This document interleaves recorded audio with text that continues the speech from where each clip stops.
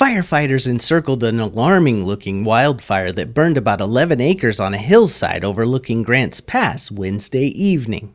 As of 9 a.m. today, a line was around the fire area, and mop-up operations were taking place.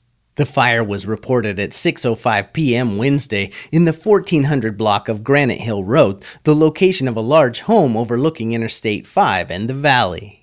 As of this morning, the cause hadn't been determined, although a forestry contract crew reportedly had been in the area earlier in the day.